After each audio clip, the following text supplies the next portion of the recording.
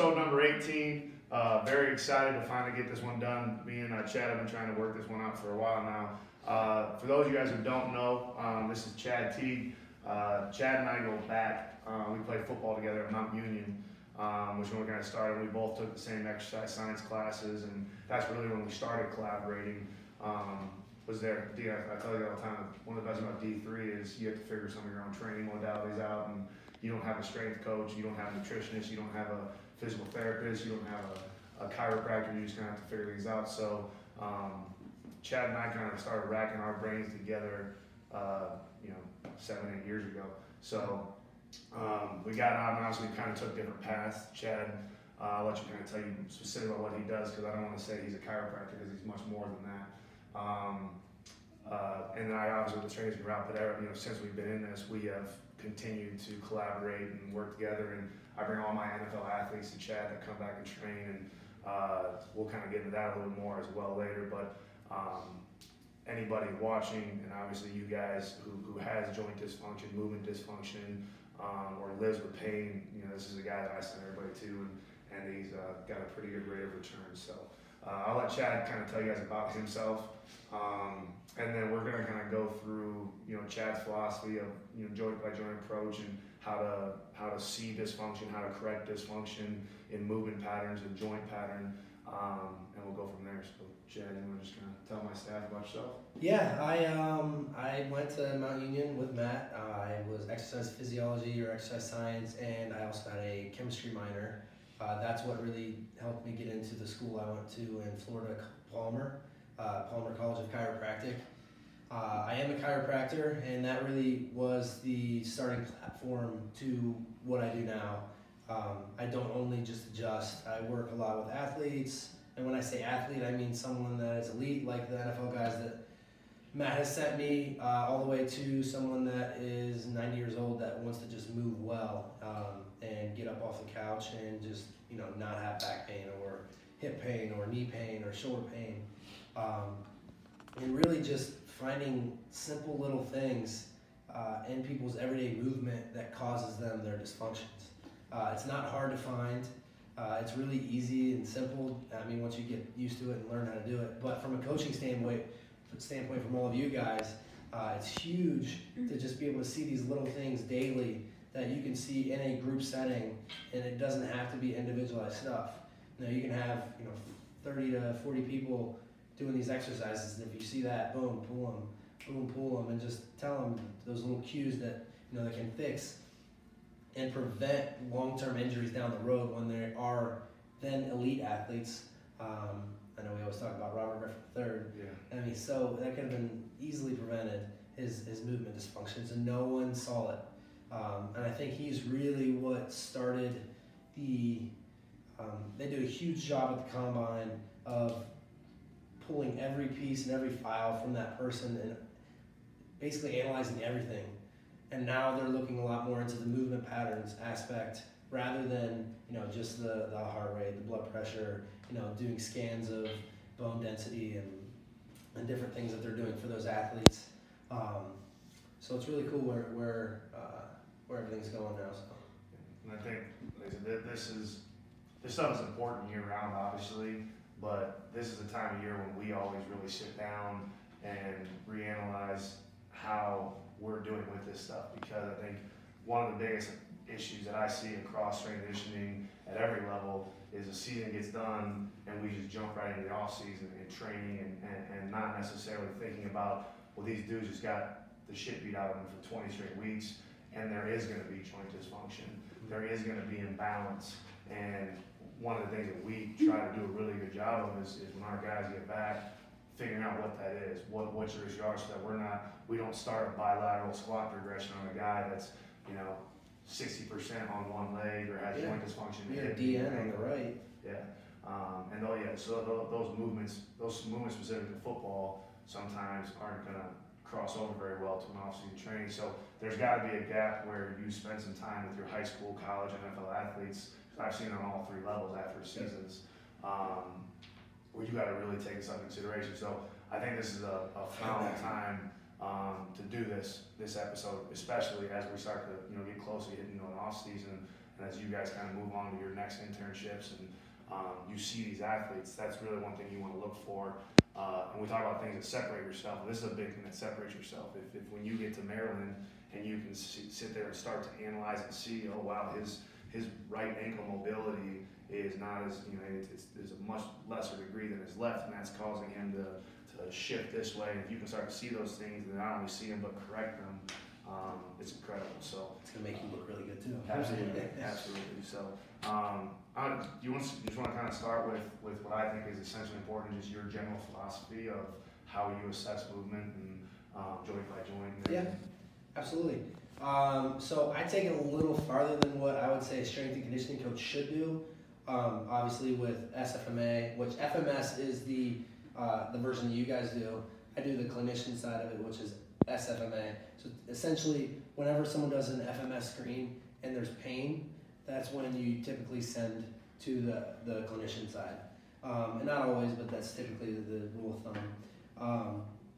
But how I break it down is I always start with the foot. And especially with football players or track athletes, anyone that does a lot of volume on their feet, they're destroyed, and they never have ever looked at anything about their feet. They focus on their knees, pushing out. They focus on chest staying up in the squat, chest, good position everywhere. No one focuses on the foot, and that's where all things start. When you don't have that stability in the midfoot, obviously, if you've done the joint by joint approach, stability at the midfoot, mobility at the ankle, stability at the knee, mobility at the hip, and we'll just stop there. So analyzing people when they're doing their warm-up drills, when they're doing their, bench, squat, whatever they're doing in a row, that's where you look at these things. So for example, the midfoot, getting people in their barefoot and just having them walk around, do a lot of stuff right after season and just check those imbalances. I like to do a lot of unilateral stuff because if they are, I'll talk a lot about football today because you guys are the strength staff for the football team. If they are a football player, for example, an offensive lineman for a spread offense, if they are constantly pass rushing and they're on the left side, they're really going to have an overdeveloped one-sided glute, typically the right, because they're constantly pushing off that right leg. So if you get them into a unilateral lunge when they're using their left leg for their dominant glute, that's going to really, you're going to see huge differences opposed to when they're the right side, they're going to be solid. And again, that's going back up into the upper part of the leg. But starting again back at the foot, if you have someone with a collapsed arch, so they don't have that, that nice arch in the foot, predominantly, it's a lot of people are predisposed to that, and you could have a collapsed arch, but it's not necessarily, you're not necessarily going to get that arch to grow and come all the way back. However, you can build integrity to that foot so it can withstand all of that compression and just smashing all year long during the football season. So do you want me to analyze someone right now, or? Just off that, and this is something that I question. This is a full body. We're just specifically talking about the foot right now. So an anatomical disposition. How much of that do you feel like you can actually correct? Whether it be a hip, just the way the femur sits inside the hip capsule, whether it be the fact that collapsed arch, like I said, most African American athletes, they have freaking collapsed arches. If you look at your athletes, and you guys can start to do this, but go look at your black athletes and look at their feet, and the majority of them are going to have collapsed arches, and that's going to internally rotate their hips, and that's going to have them walk a relatively valgus, position. But obviously you do a lot of drills to create that stability in that midfoot. I guess when you're doing that realistically, and you see like Jatavis, collapsed arch, what are you looking for, and how much do you think that you can actually make a difference when there is a legitimate anatomical disposition? I think I make a huge difference in regards to not anatomically changing that arch, because that's really hard to do. Right. However, if that athlete was to continue that way for years, whether they ended up having an ACL tear or FAI, hip impingement, If none of that happened, then they're still going to lead to having arthritis in their foot. Right. And we never really talked about this, but when you have that collapsed arch, yes, you're going to have issues at the ankle, issues at the knee, and really big issues at the hip. Over time, if that athlete does not learn how to walk correctly and activate that small foot or midfoot, then they'll form a bunion because, and it's kind of hard probably to show this in the video, but if I have a collapsed arch and I toe off, when I toe off, I'm going to be pressing in a valgus position on that toe. That is really how you create a bunion.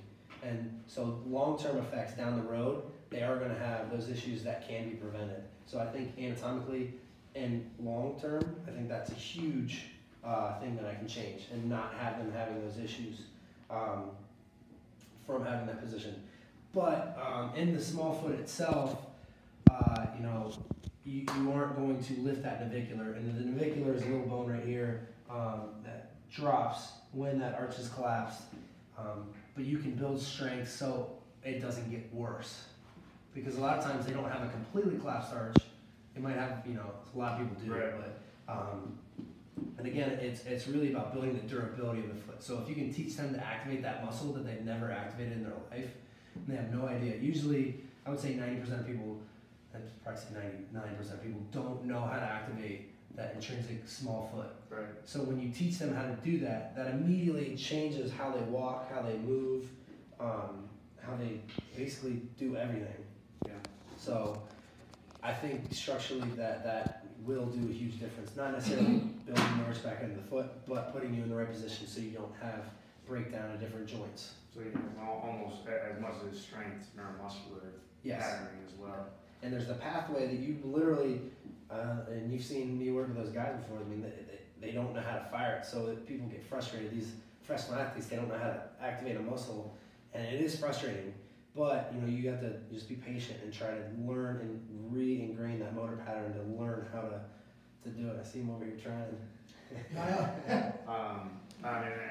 The big thing that I guess when I really took away from Chad, we really started talking about this a few years ago, is we talk about everything as a chain, and everything starts from the foot and stems up, but everything is a chain and it starts from the foot and it works its way up, and little things like and what he's talking about, if you guys can't see exactly, he's talking about this part of the foot. Yep. So it's the small intrinsic part of the foot here. It's not the global flexors of the foot, which go up into the calf, which a lot of people will try to do. They'll try to squeeze with their toes when doing this movement, but it's really using this little small, this knuckle on your big toe to bring that foot into the right position. And when that happens, look out. I mean, if you face the camera.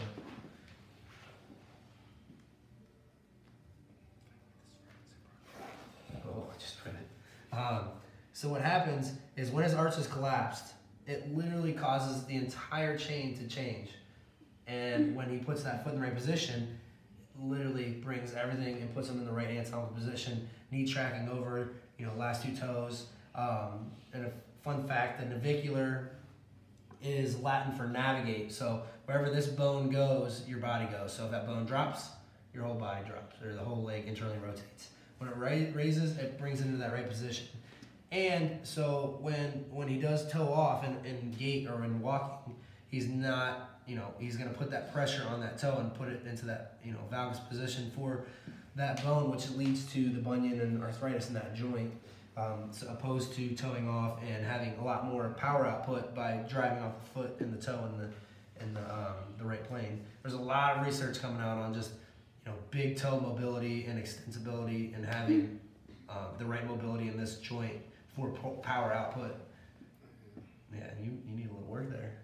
Have you, this is off topic, but have you, we were reading, or maybe listening to some of,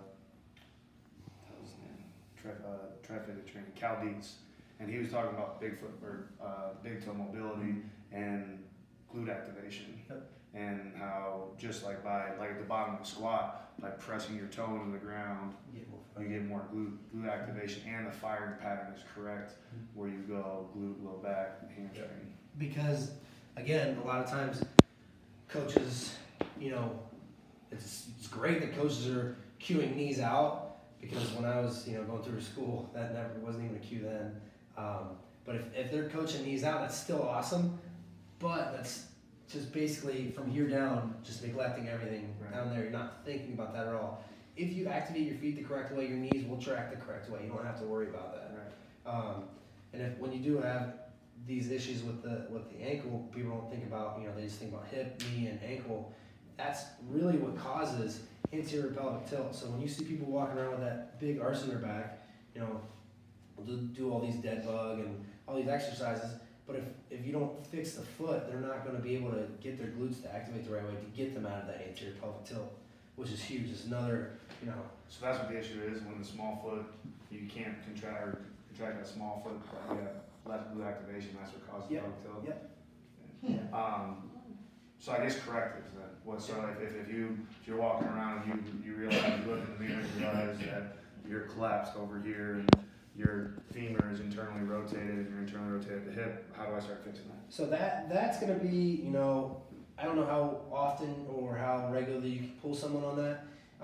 You could do that globally, in your entire team and teach them small foot activation. Just give them that ability, because even if they don't have issues anywhere, it's still good for them to know how to do and activate their small foot as an athlete and as a human being. So how I start that is single foot unloaded. So I'll have them sit down. So they'll sit on a bench, and I'll have them try this seated and get that small foot activated. It's bothering me.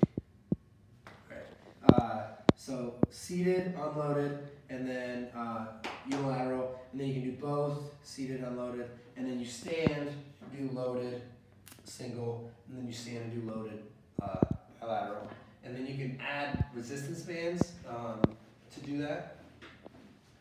So I'm pretty sure we've done this one before, that's not enough. And again, if this isn't realistic for your staff, find someone that if you don't have the time to do this with your athletes, find someone that this person has this issue.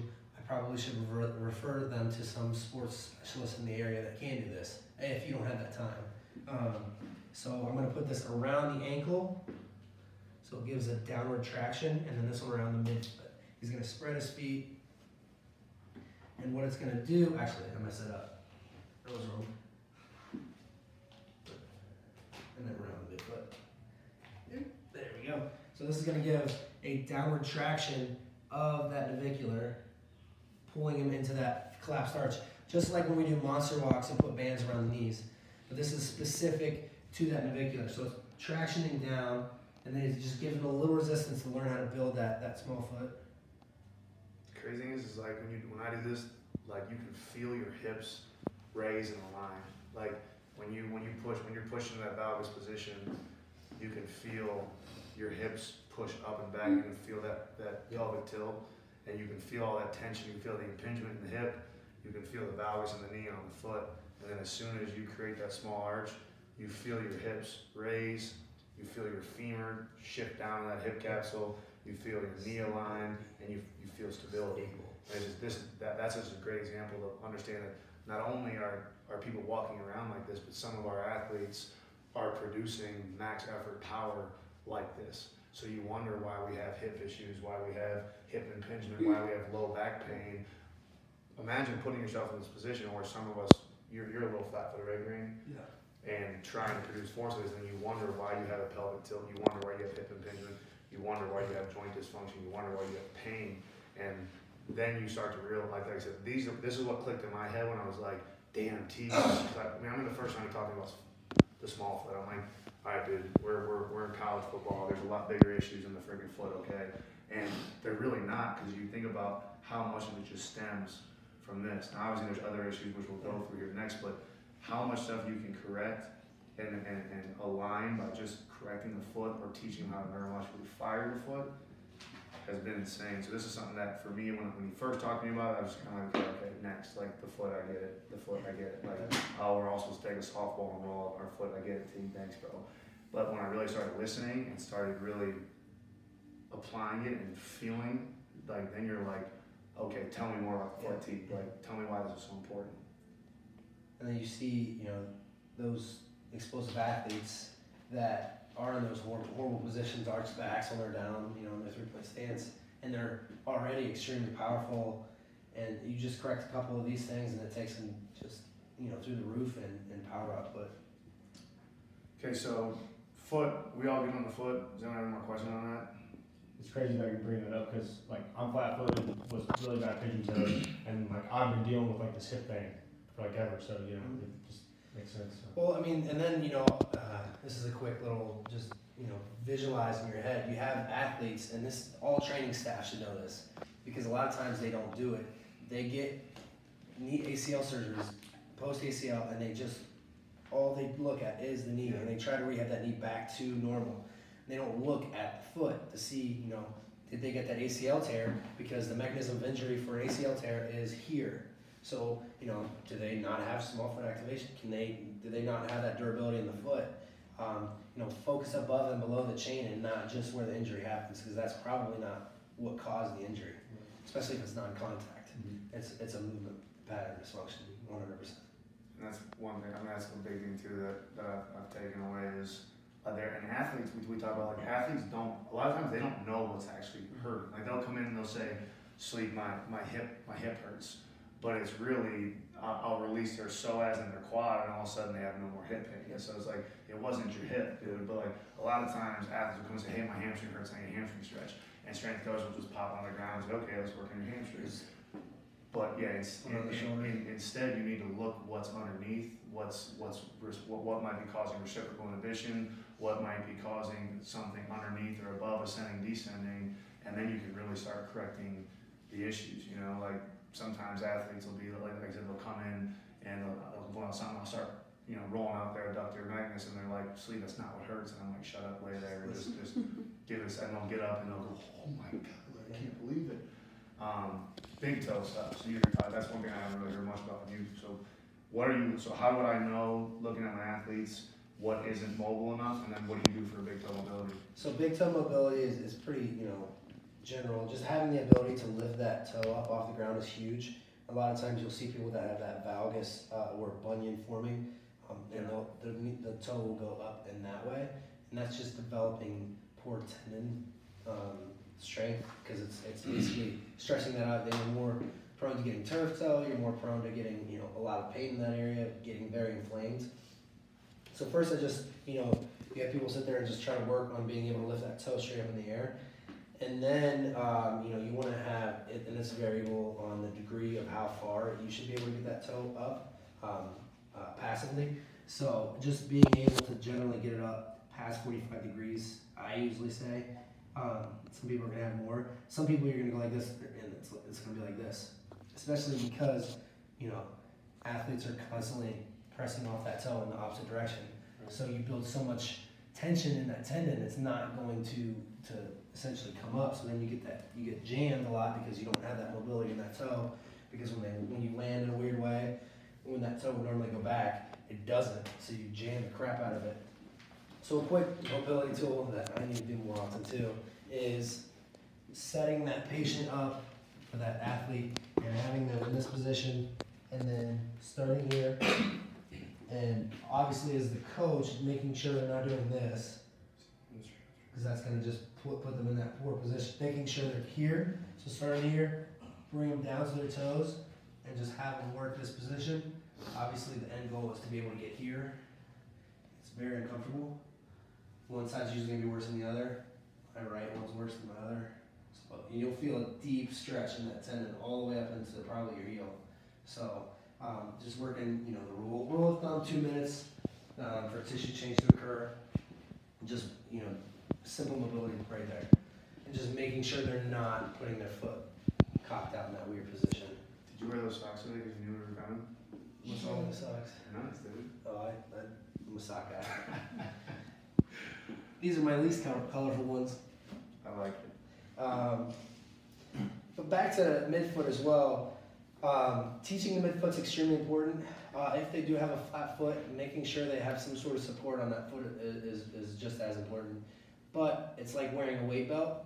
You know, you want to have that support, but you also want to have that strength. So there's a fine balance. There's a good balance of, you know, if you wear that all day and then you walk around at home at night, you're going to go back into that position and never have that strength build. If you were, you know, to wear a belt all day during the weight in the weight room, you're never going to build that core stability, core strength. So prescription for anybody who's got small foot, anybody watching, or if these guys want to start correcting small foot issues, what's your prescription? I would say find someone that can get you a insert, moldable, something that will help just give you a little bit of support. I don't know, cleat wise or you know, any shoe wise in the sports world now that has good support. I know more about running shoes, I would say. But finding a shoe that supports your foot, having someone just analyze it and be able to tell, all right, this shoe's gonna be better for you, and then obviously doing that small foot activation at least 2 times a day for a month until you get that ingrained in. You can do it at school or at work when you're sitting at your desk. It's the best time because you're seated and it's easier. Sets and reps? You know, it's simple. Three sets of 10, you know, typical. Just to Twice have a a day, number. Twice a day, 3 by 10. Start seating, making sure you're doing it correctly, and Yeah. work up to the banded variation. 3 by 10 twice a day. Put orthotics in, and you start seeing a big difference. Yeah, and you know, make sure that a lot of times people will be like, oh, I don't know if I'm doing that right because it's cramping. That's a good thing. If it starts cramping, that's a really good indication that you're doing it correctly. There's a fine line of having it, you know, the right way and the wrong way. So, I keep taking my shoes off, but this is the wrong way. Just squeezing your toes is not how you do it. It's very, very subtle. The small foot activation is very subtle, and it's just, you don't have to move your knee out. If I'm just in here unloaded, it's gonna be like this. And you'll just see right along here, this muscle will contract. Yeah. Okay? And, you know, also if you have someone with tendonitis issues in their Achilles, which is a common thing now, or has been for a while, check small foot always. You know, and then obviously when it's a tendonitis issue, isometric, eccentric, and concentric loading for your progressions. So. Here's one of the next one up, ankle dysfunction. Ankle dysfunction. Quick indicator for ankle mobility issues, which it's really, it is an issue, but it's overlooked more than actually, you know, that's focused on too much opposed to actually working to the foot. Right. Because a lot of times when we test for ankle mobility, so I'll have someone put a fist against the wall. So I'm gonna have a fist here. I'm gonna have you basically go like this, and you have to keep your arch in your foot. Because a lot of times we'll want to, you know, we can gain extra mobility in the ankle by dropping that arch and going. I can go a lot farther. So you have to make sure you have this, even doing a small foot, and then taking that knee over the last 2 toes and driving it to that wall, watching for that heel to come up. Because that heel will come up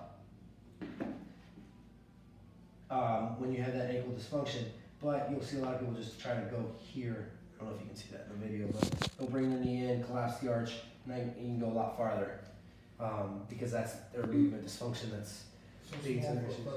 So you don't have to tell them to get small foot, but just, you know, just watch their arch and be like, hey, you know, if you start to see this movement go whoosh, like this, then that's wrong.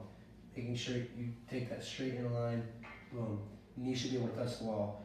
And then you get into all kinds of, if you get to this person and they're like this, you know, that's poor ankle mobility. And that could be anything from lack of flexibility from the tendons and structures behind the heel, and that could be an actual structural issue in that mortise joint, or the joint right here. Basically, you have your talus and your tibia, and that talus is supposed to slide under as that tibia comes up, and a lot of times it's popped up and inhibits that ability to happen. So you lose that range of motion. So that's why you see a lot of people with those banded things where they're pulling that talus down, they're trying to go into the ranges of motion. You know, that's you know, a lot more time sensitive for you guys. That's stuff you could just teach them real quick. You know, if it's not working, just send it to someone that can really just distraction. What? Distraction of that ankle. Distraction of the ankle, yeah. You know, and then you can get them to put the bands, mobility voodoo bands are amazing for that. just strapping that thing on there, and then I really like that one where, let's do this real quick. So I'll have someone basically put this here, have them come back.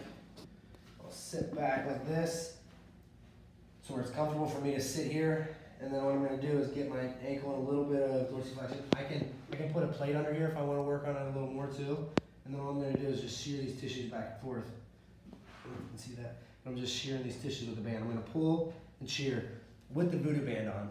So you can do this, shearing back and forth, move it up, shear back and forth, and then I can drive over, move. And it's really just restoring the sliding surface of the tissues. You have, your gastroc, soleus, Achilles, deep flexor tendons, everything that runs basically on top of each other, and you have all this fascia or spiderweb material that, when we're constantly using them and jumping and running and sprinting, they get really stuck and sticky. So restoring those sliding surfaces are huge for just having no dysfunctions. And then once I clear a lot of this out across all the foot, a lot of times it'll just open up that ankle mobility. When do you decide to do dorsiflexion or not, though? Just depending on their mobility, or Dorsiflexion on like with this, like you said, you put a plate underneath. That's just like a progression. So more advanced, because this might be enough for you right now. Mm-hmm. If you don't feel anything from it, you can put a plate under there, and then it gives you a little more just resistance, I guess, into putting you into that position, and you can go farther. Opposed to me like leaning way over like this to try to get it. Right. It just makes it a little easier. So I can just stay back and work on that tissue. Mm-hmm. Let's say, let's say we're back squatting, and how can coaches recognize if they don't have time to get people down? They're a high school strength coach. They have 30 minutes. How can they recognize, I guess, movement dysfunction that would say, all right, this guy has ankle immobility, we need to work on this? What would you see in that movement pattern? What would I see in that movement? I would see athlete, and it might be disguised as ankle mobility, but that's where it gets fishy, because Right. when I see an athlete lifting and I see them going on their heels or on their toes, it looks like ankle mobility, and that is a huge mistake sometimes, because that could just be the fault. That's like saying, I want a front rack, my wrists are, I should just mobilize my wrist. Well, no, it's usually the lats and the subscat that's not allowing you to get in that position, so the wrist is taking more of a brunt. So if they don't have good squatting position and they go down in this position, they're obviously going to go onto their toes because they don't have enough range of motion to have that. Some people have enough range of motion and can do that, but it's still a dysfunctional squat, which is bad, because then you'll see those athletes have huge quads and little hamstrings. They have great mobility in their ankles, and they can just drop straight down and do a squat. But then there's a lot of people that don't have that, so when they go into that same squat they try to do, you'll see them come up on their toes. So I know that was not probably the answer you wanted, but It's the answer that most people need, though. yeah, so people will see that and they'll be like, oh, you need ankle mobility immediately. Well, no, their knees are straight ahead, they're not opening, they're not activating their glutes so their pelvis can sit back. It can be hips, it can be ankles, it can be small foot. And again, usually small foot solves all of those, at least to some degree. So. Is anything else on the ankle? Yeah, so you get some guys going through ankle mobility where they want to go like that three-way ankle, where you get track over the big toe, middle foot, and the small toe. You were just telling us not to go that way. What are your thoughts on? So what are they doing? So So like when you're going, you'll probably track your knee over your small toe, straight to the middle, and then going to the inside.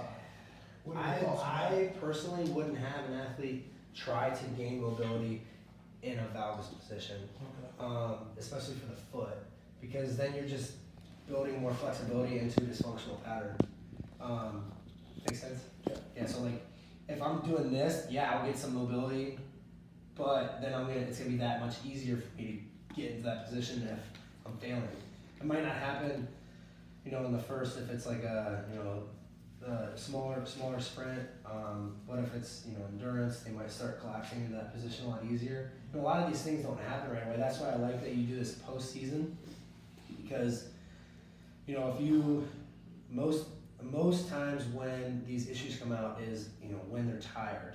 Right. So if someone's doing like a metabolic conditioning workout, or they're just working for a long period of time, that's where they really have their movement dysfunctions that just kind of pop up.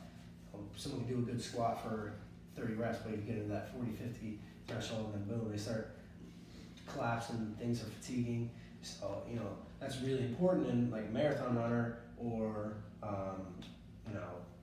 cross-country distance runner, because a lot of times they're like, oh man, it really starts hurting mile 3,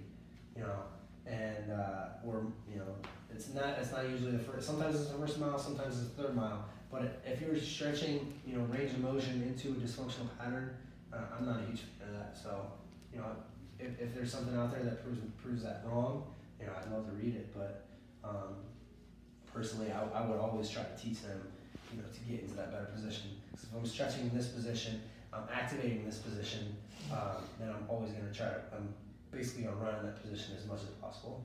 It's going to keep me there as long as possible. What about with Achilles? Is anything for the foot about that? Achilles? Yeah, so like just pain. Pain in the Achilles? Yeah. So I got a couple nasty little mobilities with 2 lacrosse balls. What's that? Roll that out. Yeah, so Achilles is, again, a fault injury, or it gets all the fault. It's not usually the Achilles. I mean, it could be if you're like a runner that just continually runs. I recently had some tendonitis in my Achilles, and just changing my shoe angle helped clear it up a lot faster. I treated and I fixed it, and then I went to the CrossFit Games and walked 1,000,000 miles that weekend, and then it just came back with vengeance. So treating it, the next best thing that helped keep it away was the angle of my shoe. The shoe, because a lot of times with training shoes, they're usually 0. They don't have like agility stuff. I'm not sure about that actually. Running shoes have a higher angle, and then more usually athletic stability shoes are flat angle. So if you're walking around in those shoes all day, and even if it's millimeter lift, that's putting a lot more tension on my core every step I take. So just elevating that heel a little bit, and these shoes are amazing for that. Those Adistar or Adiboost or whatever they call them, those are really good shoes. And they put you in a really good position, because you guys are sponsored by we have Nikes over here. That's a fine, coach. Is that not allowed to be on camera? The assistants have no excuse. The interns maybe a little bit. So yeah, just changing that angle a little bit is going to help that cord. Dress shoes are not the best for that, because it's a lot of compression on the Achilles. And then a double lacrosse ball move, gotta go grab them. All right, so we got some man calves there. So what we do is we have a lot of rigidity in these muscles. If you're standing all day long, regardless, you have the big muscle groups, okay? Those get tight and whatever, but these deep ones under the tibia that you can't ever stretch or get to very easily. Ooh, relax that. That's not terrible. Yeah. Pretty good. All right, you were just being tense. All right, so what we're gonna do? What'd you say he was? Tense. Tense. Yeah. Oh. Coach Green, tense? Are you tense? Are you I've tense? never heard that before. I've never heard that before either. Wow. All right, so No. you're gonna get in this position. Shooting your pose. Okay, and take 1 lacrosse ball. You're going to put it on your peroneal muscles, or the fibularis, whatever you want to call them. Everyone's changing them. And you're going to go basically compress into that. Okay, you're going to take the other ball, and you're going to basically smash right off the bone, Oh yeah. and you're going to come directly above that. And that is how we're going to compress those tissues between that you can't normally stretch. Okay? I'm not taking a picture of your package right now, I promise. No bulge.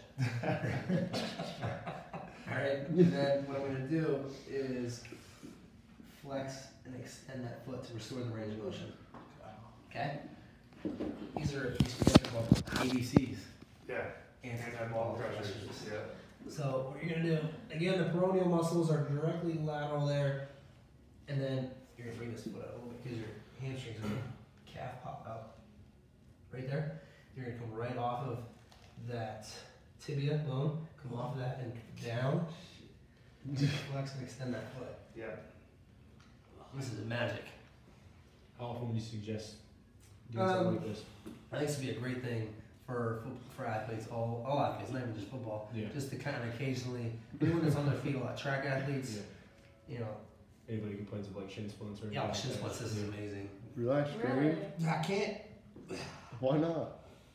Obviously, if it's a shin splint where they're getting those, if it's a chronic, reoccurring, true stress fracture, this might be a little sensitive, and you don't want to get on that bone because that's basically where the muscles pulling that periosteum is causing the pain.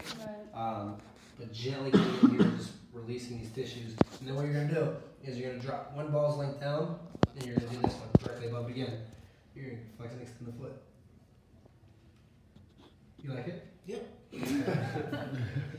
That's what feels so good. Can you use something like a tennis ball? Like, or, Yeah, it's not gonna do as good because essentially what you're trying to do is you have, take the gastroc, take the soleus and the gastroc off, and then under that, when you're stretching, you can't really get that. You just feel like it's your Achilles and your calf. So what you're doing is you're pressing those tissues together, and you're running them through the range of motion. right. And that is again going to restore that sliding surface, which is key.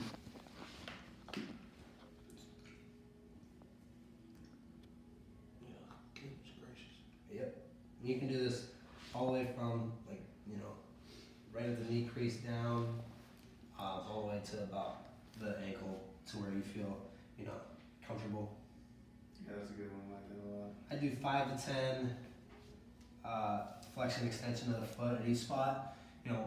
Lead more towards 10 at the spot that hurts the worst, because that's obviously a more restricted area. That's a good one. It's a really good one. Yeah, it is. I'll start crying. Right, let's just keep going on the chain. Knee dysfunction. Knee dysfunction. All right, so biggest knee dysfunctions I get, you have big fancy words, you have plica, also counterambulation patella, which are two things where you get jumped behind the kneecap from poor motor pattern and Right. movement dysfunctions that lead you to have those issues. And then you have tracking issues. So that patella tracking in an improper way, and that also movement pattern dysfunction. So really what you got to focus on, my knees bruised today, because I did, you ever seen those inflatable balls you get in and you run into smash people? I did that this weekend. It was fun. It was really fun. You guys should do that as a staff development. Green doesn't need a ball to do it. He needs a ball. It doesn't hurt at all. I just banged my knee once because I was falling out of it. But anyways, so tracking disorders. Let me get some little shorts. There we go.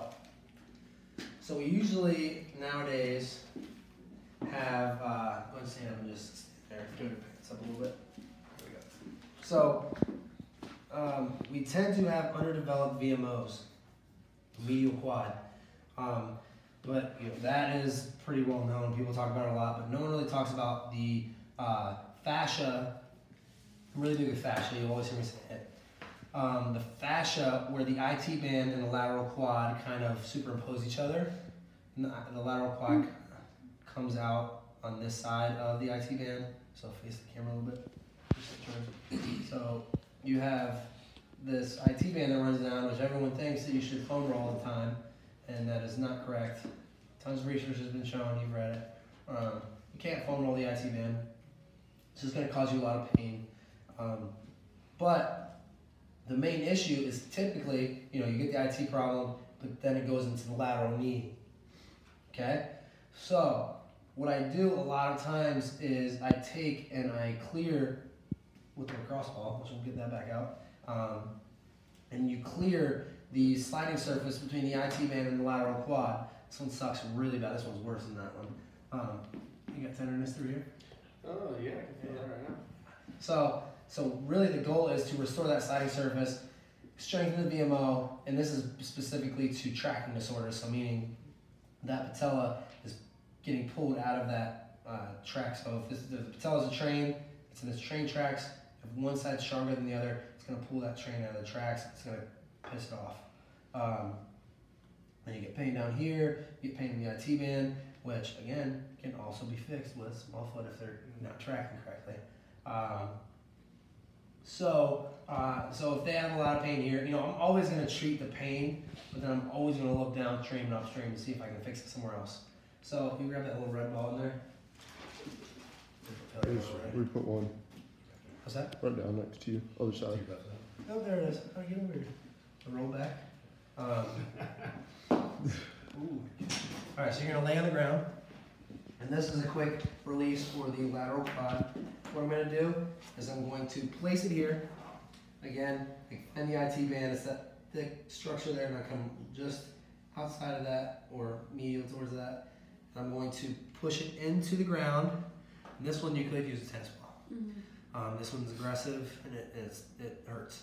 I'm going to put my foot over, so I'm going here to here. And then I'm tilting my pelvis so I get right onto that quad. Then I put all my weight up here. Put all my weight up.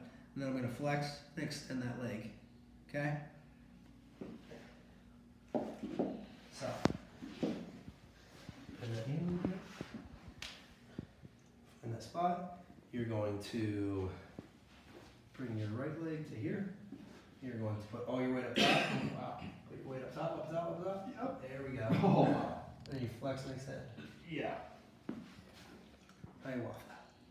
The players love this one. And by love it, I mean they hate it. Yeah. This one does amazing jobs. And you can do all the small foot you want. They're still going to have issues with this. If you feel like a DB and you're constantly decelerating, accelerating, you're going to have those issues, and this is going to get really tight. So clearing that out, and then I'll usually do a TKE, terminal knee extension, one of my favorites for any knee issue. It just reinforces, and that's just a good preventative exercise to do. What's your, people do three-way TKs, with bands, right? They'll distract medially and then they'll do TK. Do you see any benefit to that, or are you just always right behind the knee, straight ahead? Just right behind the knee. Yeah. I mean, I just never really got it. I never understood why you do it from any different angle. I mean, it's if you put a really thin band on it, and you had like a DB doing some backup drills, and you put it in different directions, I can see where that would help more, Right. tensile of the ligaments of the knee. But for patellar tracking specifically, I'm going to want it to be directly behind so I can get, because I want to train in perfect position at all time. So when I go out in the field, if I do go valgus on a jump, or if I do go valgus when I'm backpedaling and stopping, it's not gonna break down.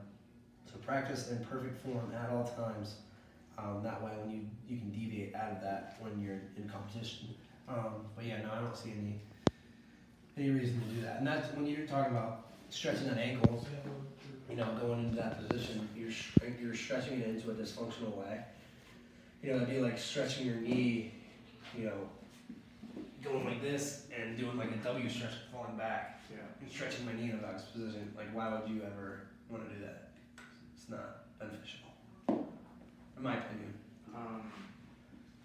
Patella tendonitis, and for a super, what are your Say that again? patella tendonitis, what are your correctives for that, whether it's below the knee or above the knee?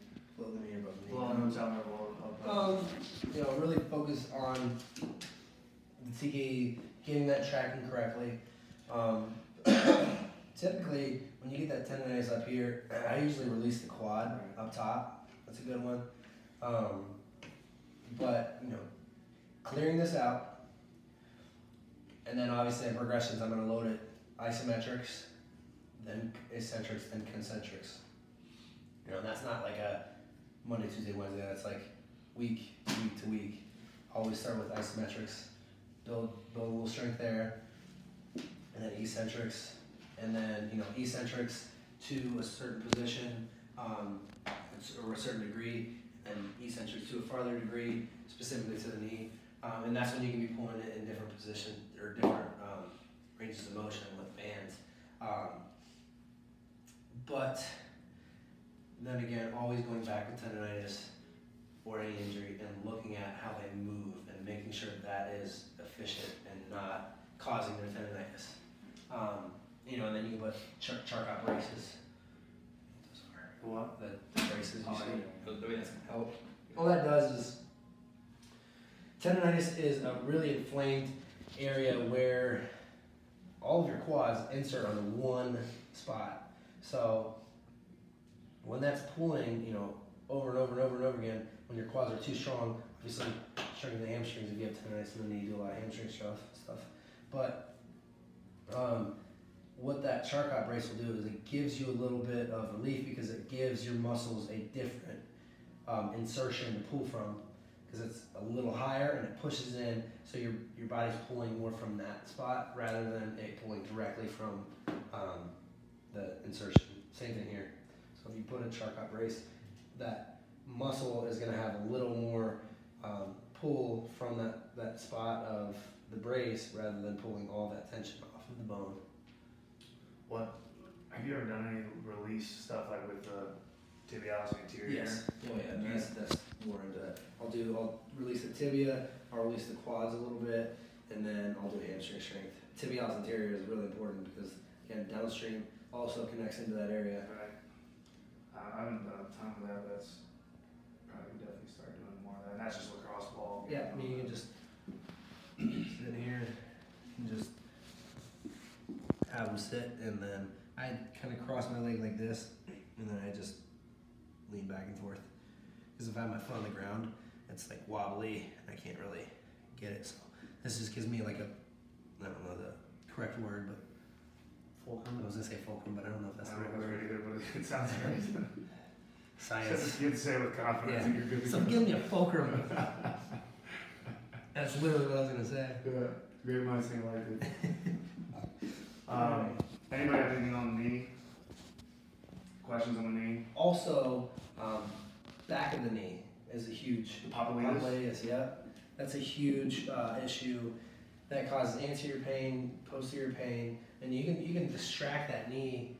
Just give a little decompression to it by putting your hand in there and then just sitting back, and that'll give you some relief. It'll basically decompress that joint. Just open it up so water can get in and out. And then voodoo, again, you know that one. I do voodoo below the knee and above the knee, so it gives that flexion gap of the anterior capsule. Yep. That's a good one. Distraction, wrapping your ankle up, and just sitting there. So here, I'll do is a wrap. Just kind of get my ankle completely strapped in there. Then I just fall back. Sit here, fall onto my back, fall on this side, and just let it, and just relax and let it just distract the knee. It'll give, if I'm on this side too, it'll give me a little hip distraction. But if you want to sit, really get the knee, I'm going to sit on this hip so it focuses more on the knee. It gives it a fulcrum. Yeah, fulcrum. It's all about the fulcrum. All right, you want to go, speaking of train tracks, you want to go up to the hip?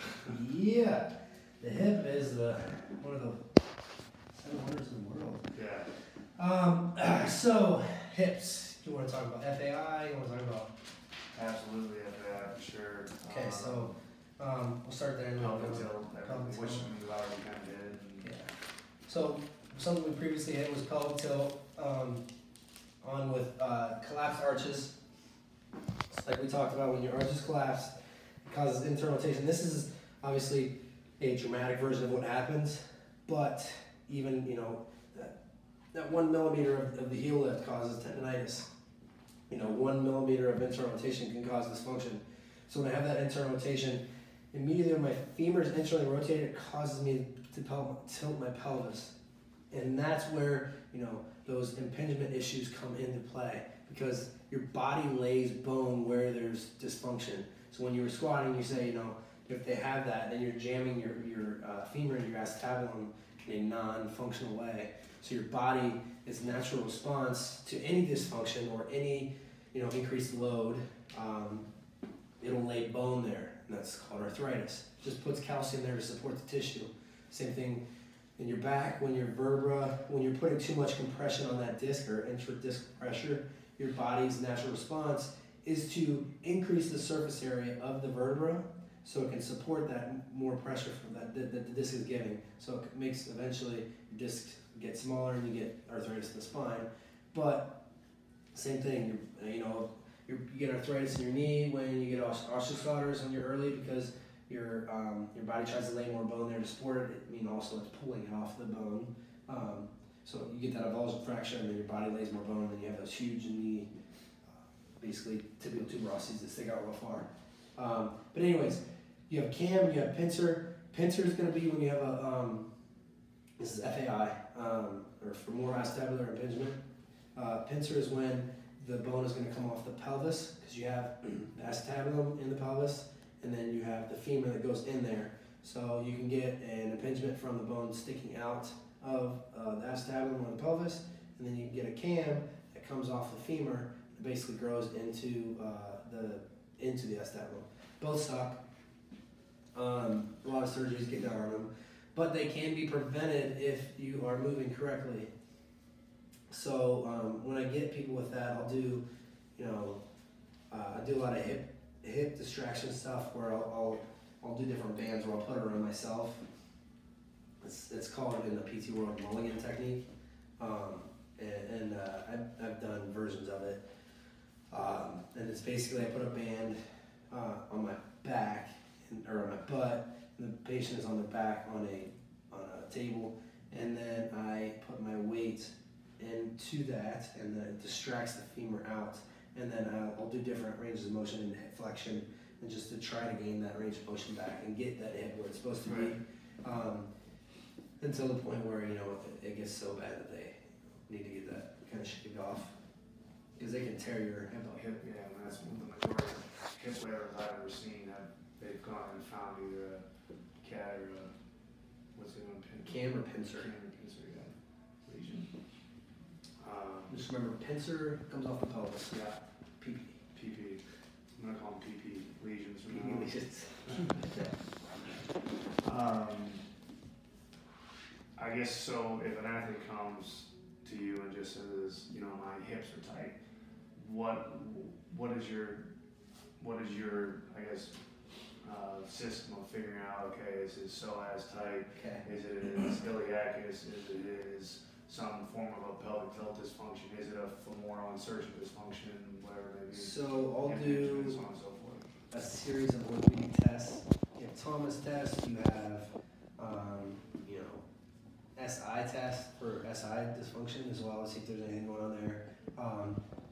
And then you'll just do general hip range of motion, passive and active, because that really distinguishes whether it's more of a soft tissue or more of a bony block. Because if they have poor internal rotation, passive and active, then it's going to be more of that anatomical structure. Is going to be a lot harder to fix. But if it's just one and not the other, then you can really work soft tissue, motor pattern stuff, and then get that basically to where you want that hip to be. So basic internal and external rotation. I really like doing that in flexion. So you bring their hips into flexion, do internal and external rotation. What degrees are you looking for of each? Oh man, you're getting. So I'll typically I'll eyeball it to where if I go ahead and lay your back here. Look, do Harris. He's got really bad hips. Come on over.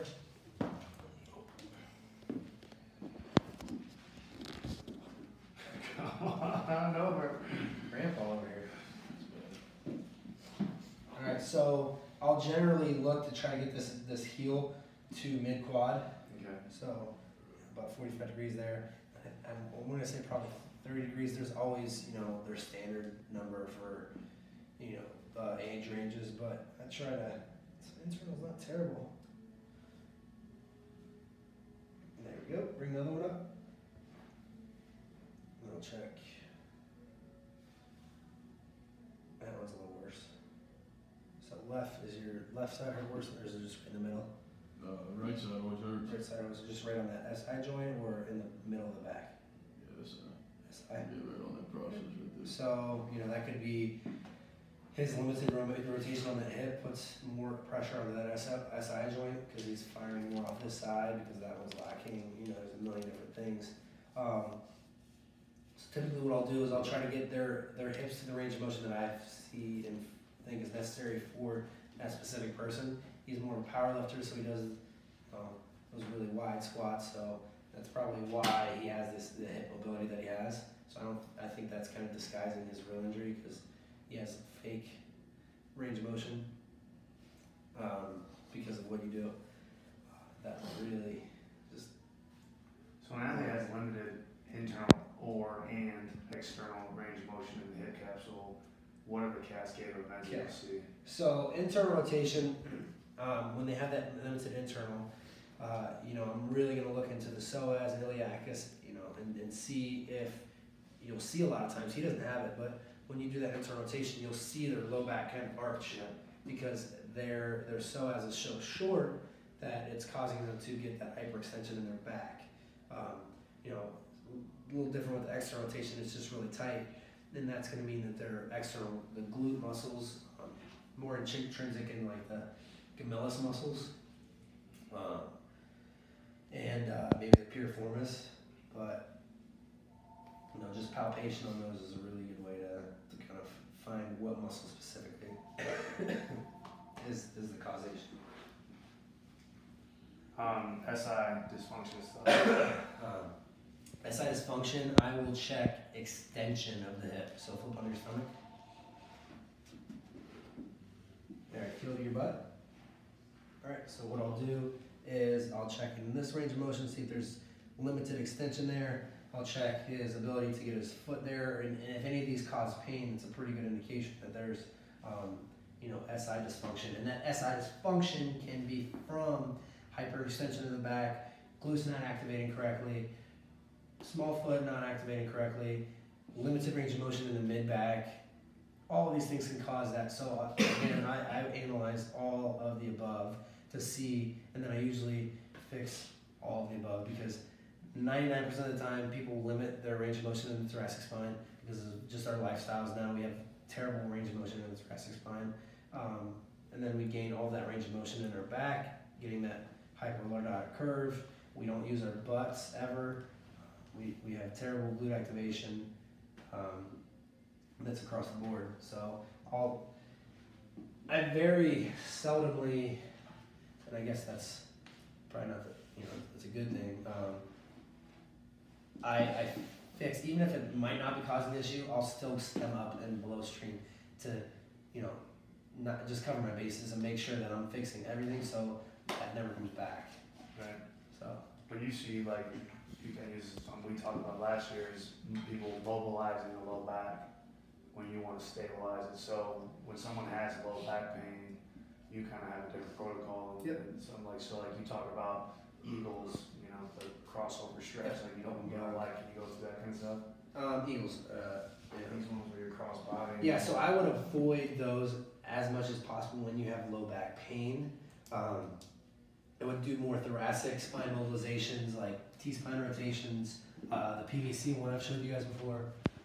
Just simple things like this, just gaining range of motion, building mobility with the PVC, and then gaining stability with doing active motor pattern stuff like the T-spine rotation. We're doing open books. So when I do open book, I always have a foam roller here, and because my hip goes in flexion, when my hip goes into flexion, it prevents the lumbar spine from being recruited. So when I'm here, I'm gonna do the open books. I can go here, obviously. Once I start to bring my knee up, then I know that it's too far. So I'll just try to work that range of motion, or I'll do this brings in scapular coordination with thoracic range of motion. So that's probably the next step. Obviously scaps, and then I follow, watching, trying to keep that knee on the ground or on the PVC. I follow it with my eyes, bring it back, and then I will do 10 on each side, and then I will ingrain that pattern by sitting back on my heels into hip flexion, put my elbow in, and then work reps there to build that motor pattern to keep that range of motion. Say that again. Why do you sit back in the hip flexion? Hip flexion limits my ability to gain range of motion from my lumbar spine. Perfect example is, I got this PVC. Okay, so when I try to get range of motion, that's why golfers have such bad issues, because they can get a lot of torque from their hips and their lumbar spine, Tiger Woods for example. But if I'm gaining too much range of motion from the lumbar spine and not enough from my thoracic, then I'm putting way too much rotation into that, which then causes the disc herniations and arthritis. So if I do this stretch right here, I do it up high, I feel a lot of tension in my low back, and you see a lot of twisting in my low back. Yeah. Okay.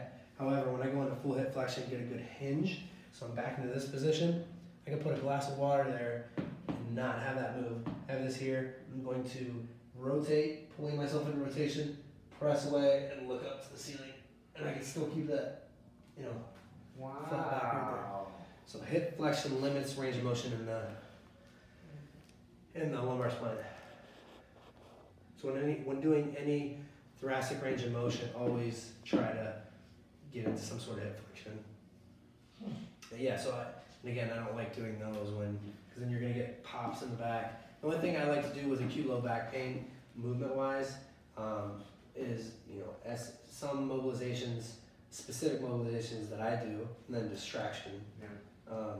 Especially if you have a disc herniation, if you have anything going down the legs, you want to limit it all rotation, because mechanism of injury for disc herniations or disc bulge or any angular fibrotic issues in the disc is rotation. That's going to put a lot of pressure on that, not feel good, and not help the situation. Yeah, I like that a lot. It's the hip flexion stuff. That's something I've always done it. It's one of those things that I didn't necessarily know why we did it. Just following the people before us. So that's what allows you to not. Yep. So again, so if I'm here, if I don't have hip flexion, I get all the range of motion from my lumbar spine there. Yeah. Not all. I get some from my thoracic spine. I'm getting a lot of tension right here in my low back. But if I'm here, So hip flexion stabilizes low back. How about that? It's pretty good. I didn't know that. locks it out. Limits the range of motion. Yeah, I wouldn't say it completely. And then you're still in the smashing of the low back, just getting the Yeah, so peanuts smashing- on there and.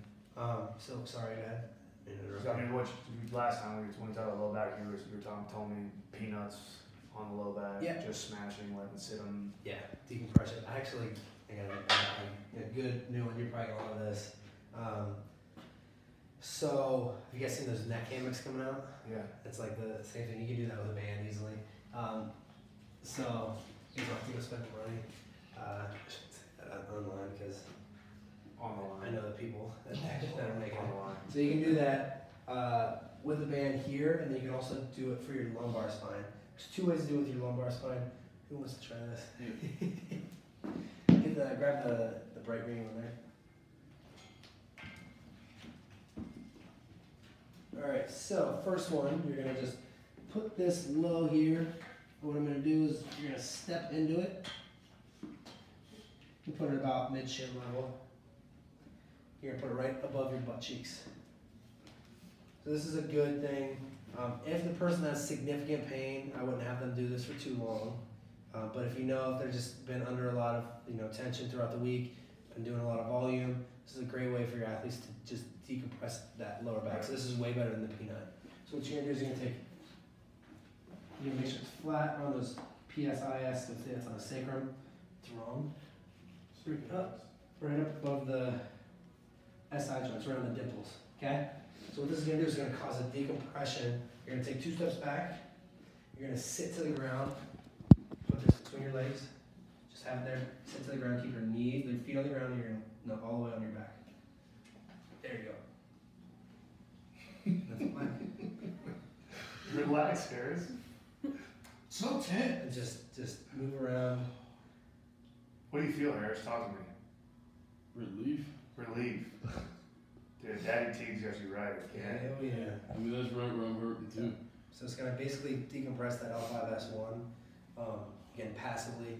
The reverse high floor is really good to actively get blood flow there and build strength around that L5S1.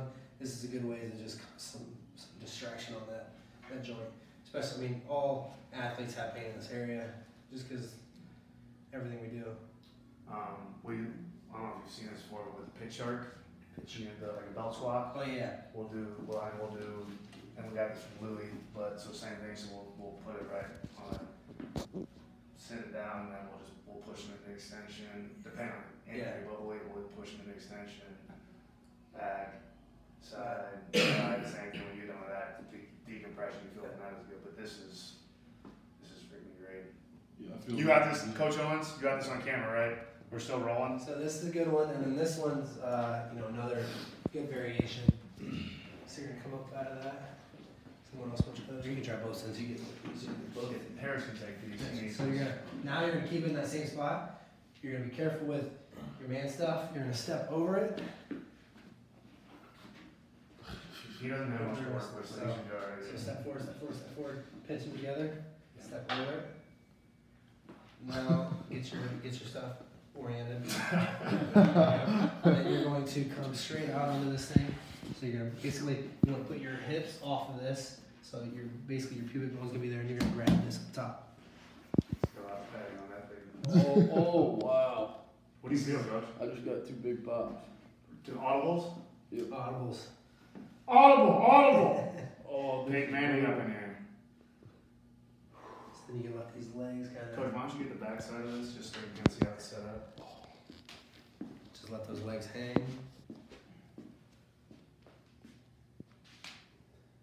this is brutal.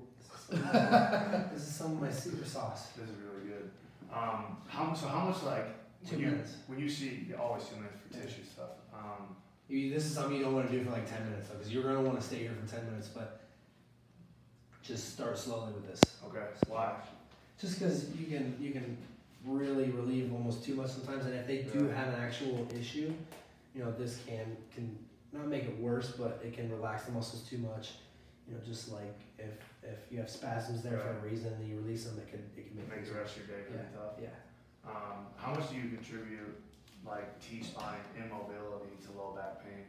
And how much, when we talk about ascending, descending, like when you treat T-spine, how much relief do you get in the low back with your patients? A lot. Yeah. Because again, whether it's a desk jockey or an athlete, and it's not only it's the hips. So I'll hit the hips, I'll hit the mid back, and I'll do a little distraction work, some soft tissue. So I'm treating the pain that's here, but I'm treating the problem, which is here and then here. Right. So that's the problem, that's the causation. I guess this is good to go through. With T-spine mobility, how much mobility are you looking for? If you're evaluating an athlete, when you're like, okay, dude, that's not good T-spine mobility. So you're gonna look and see, the ability for an overhead squat. This is a quick assessment. That also can be shoulder stuff too. But range of motion and rotation. So the exercise I just did, that's also a good orthopedic test to see, how far can they go. And if they're to the point where they're just looking to the wall, that's not good. You If they, I want them to be able to look up to the ceiling. That's just a general rule of thumb there. Harris, you being over there? Come on up. Not really. Alright, well, You guys want to try that? Yeah. Yeah. So this one's less. evasive. The bench one is Fulcrum, is that the answer? The fulcrum is not there. Harder for you to do in a group setting with your athletes. You can just put all these bands down, they can lay on the ground. That's the easier one. This one's, which one? That one was more intense. Yeah. But the other one was still really good. Both of them were good. That one I just felt. I got 2 big pops right where it hurts. Do you have anything else for T-spine that specifically? Those are freaking nuts. Extension and rotation. Oh, with the foam roller. Sorry, I want to interrupt. No, you're good. Alright, when we're training extension, alright, this is just something that, and this, I don't know what your opinion is on this, but going into hyperextension, Okay. there's in the back and the low back, Low back, hyperextension, low back. There's people that will, like Al Romero, for example, he's a big name around, one of the Bulls, he was with the Bulls and won all the shoes, Michael Jordan. like he'll talk about like, you know, people are like, oh, you gotta stay in a neutral posture all the time. And then he'll like kind of go off on his tangent about like, well, in the game of football, you're gonna get pushed into hyperextension sometimes. Yep. So if we've been in neutral posture this entire time, then how are we gonna respond to that on the playing field? And then like so on the other end of the spectrum, you have people like, you know, Kelly Starrett, who's like, no matter what, never go into hyperextension. So you know, like when you're training hypers on the hyperextension machine, do you have a opinion on that based off? So training compression hyperextensions, I don't necessarily think that you need to go, because that's actively using your muscles to bring you into extension. So that's not going to help your ability to take extension from an anterior force. Right. So building that anterior strength Right. and anti-extension exercises like, you know, farmer carries, overhead farm carries, dead bug stuff with band resistance, anti-extension stuff. So I kind of like both angles on that. I don't think you should be training in hyperextension, but you obviously are going to go into hyperextension when you compete sometimes.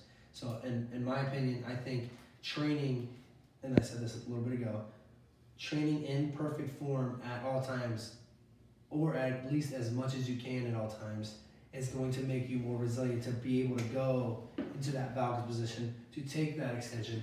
Because I'm so strong in Right. here, in anti-extension, and when I get hit, those muscles can take that and obviously not cause that big of an issue. As I say, it's about the fact that we've trained you in this correct position so many times that yes, you're going to get pushed out of it, but you're going to know how to reset. Yes.